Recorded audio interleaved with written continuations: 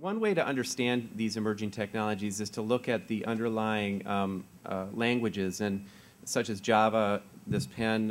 Another one of those that's driving a lot of change is Flash on the web, that combined with broadband. And an example of that is kerpoof, and we're going to end with a poof with Krista Marks. Pay close attention to some of the techniques that you see. Thank you so much, Warren. So Kerpoof is an internet destination site for kids that focuses on creativity. And the way it strives to make meaning in the world is perhaps best captured by something Mitch Resnick said. Mitch is from the MIT Media Lab, and he wrote it in a paper. In fact, we all know it as a Sesame Street game. One of these things is not like the others. One of these things just doesn't belong. And the three things that Mitch presents are the computer, the paintbrush, and the TV. And everyone immediately thinks that the paintbrush is the thing that doesn't belong, because computers and TVs, well, they seem alike. They have screens. They both place videos. But why isn't the obvious analogy between computer and paintbrush? In fact, why don't we view computers as paintbrushes? They are both powerful tools for creative expression and design. And this is exactly what Kerpoof does. And the best way to explain that is just to show you how. This was a picture created on Kerpoof. That would be the picture on the right. And obviously, it's a very literal analogy between Kerpoof and the paintbrush. It actually is also one of my favorites. So let me make it more real by giving you a demo. Kerpoof, as Warren alluded to, is entirely done in a browser using Flash. There's nothing to download. There's no software. So this is going to be a recording of me using the drawing program in Kerpoof. And the first thing I want you to notice is that it will automatically smooth this curved line.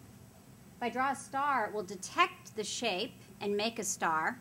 I can make more complex shapes out by building them out of pieces, and intuitively I can grab that line, flip it, and copy it.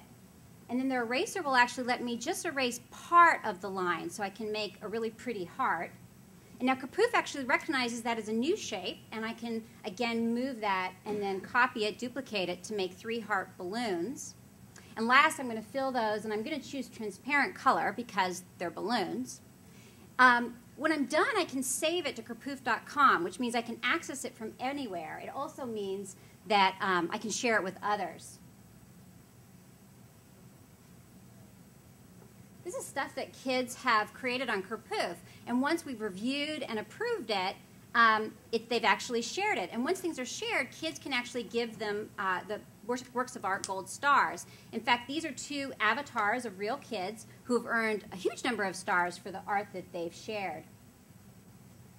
And kids are actually creating amazing stuff on Kerpoof. This is just some of the examples of what kids are doing with the drawing program. But you can do more than just draw on Kerpoof. You can also create animated movies. And so let me show you a demo of that, how you make an animation in Kerpoof. The first thing that you do is you pick a storyline from a number of different storylines, and then you pick a background, a scene. And what you get is the Kerpoof movie editor, and this is where you're going to create a program to do your animation. Now, to make this cat move is easy. I simply place a point, and then I drag his move method to the timeline to get him to move to that point. And I can do other things that happen concurrently. So I might have him talk while he walks. I might add a soundtrack.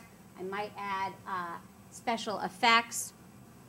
And in fact, while kids are doing this, they're learning some basic programming constructs. This is partially funded by the National Science Foundation for that specific purpose.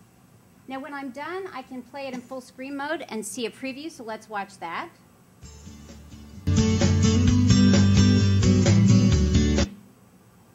And like the drawing I showed you, now what I can do is save it to kerpoof.com, and I can share it. In fact, here's a movie that was created by Coco, Crunch Saves the Day. I could play that movie. I could then vote on it. I could give it stars. If I wanted to see what else Coco had done, I could hit on more, and I could see what else she's done. I could also see her cute avatar with her pink updo. And now kids not only can use their computers to watch videos like The Land Before Time, but they can actually create their own. And they can not only read books like The 3 Little Pigs, but they can write and illustrate their own version. So when the wolf says, "I'll huff and I'll puff and I'll blow your house in," maybe instead the piggy says, "Oh, stop you windbag, come in for a cup of tea." Anyways, I hope this gives you a taste of Kerpoof and how it strives to be a broad literary platform for reading and writing, technical fluency, creative expression, and most importantly, to be fun. Oh, good. 1 minute. Good. I'm just like really close to done. And I'm really. It's important that it's fun. In fact, I love this quote in the new Cooney Center Challenge paper that actually suggests that maybe what fun is our response to learning, our human response to learning. Thank you.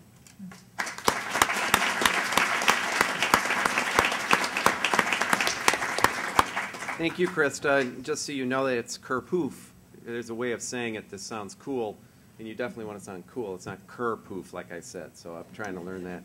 Thank you for bringing up Mitch Resnick's work. I think that he's an important force right now, and with Scratch and so on, and the power of creativity that we're seeing here. Thank you, panel, for wonderful examples of state-of-the-art.